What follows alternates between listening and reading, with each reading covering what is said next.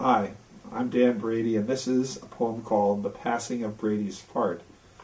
It was originally designed to be a companion piece to another poem called The Ode to P, which was an ode to P, which perhaps you'll hear at some other point. But anyway, so this was also written in part while I was researching my family history in Ireland, as it were. And so some of the names, and place names, and people were part of that, came to me as a result of that research, but may not be currently factual. Anyway, the passing of Brady's fart. On a moonless Carrigallen eve, when the fairies' wind blew just right, there was a hissing, burning vent hardly audible in the wee of the night. But a pack of startling dogs were scattered off, they ran away howling, and the legendary Brady it was who breached that mighty fouling.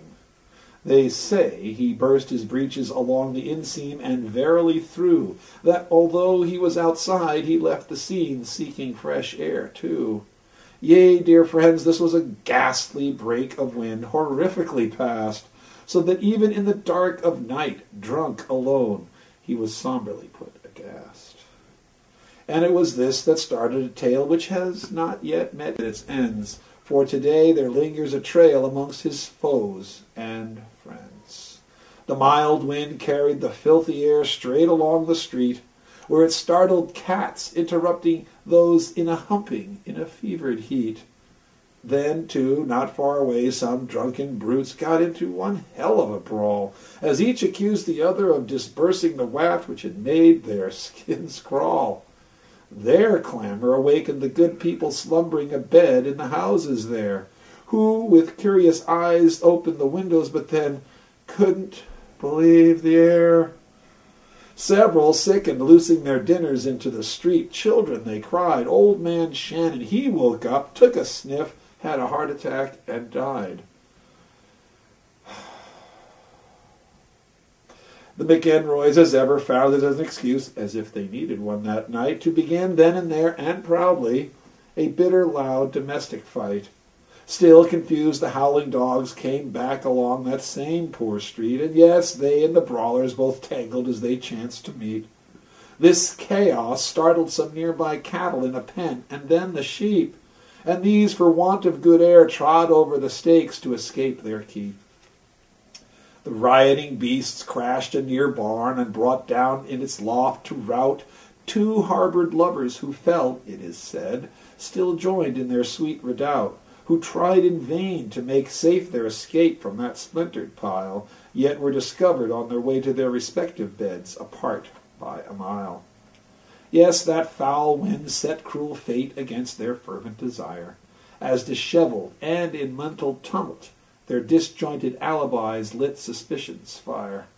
Far too many mentioned seeing them out on that unholy night, and before it was done, both came to rue their relations which had come to light. Her sister, there too, furtive in the barn as well, in delicate repose, and one can only imagine her thoughts when pressed she gnashed down, we suppose, to sever her dearest's relations, which wriggled under her very nose, leaving him but a bitter root which would never more enjoy its delicate flows.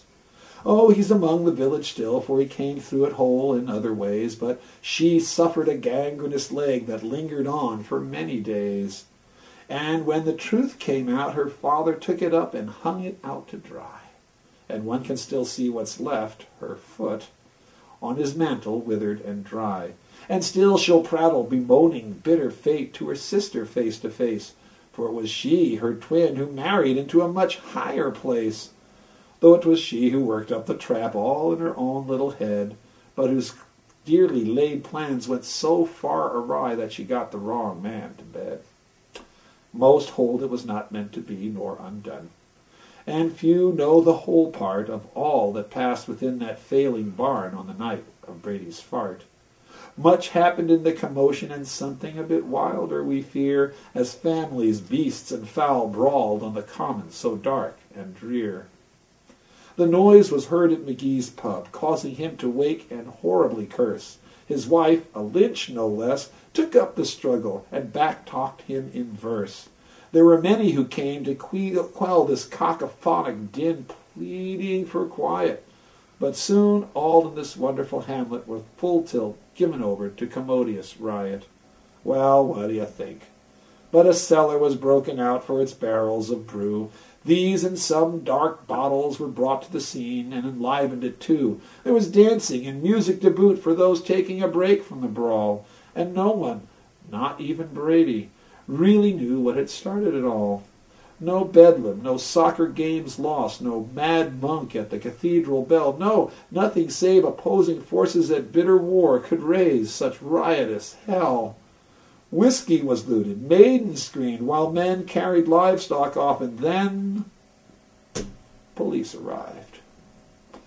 Just after 3, but it didn't quiet down till 10:30. As usual, the city papers out the next day tried to get it down aright, but couldn't explain how some old roughs and street dogs had gotten into a fight, or how animal farms and neighbors in town just been drawn right in. They hailed it as proof, ironically for the Irish, that drinking must be a sin.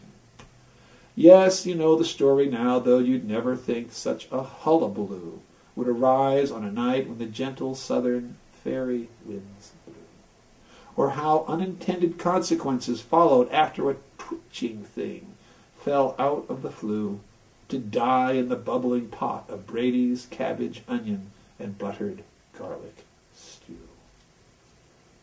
There is the legend of Brady's fart, ladies and gentlemen, just for you. I thank you for your attentions.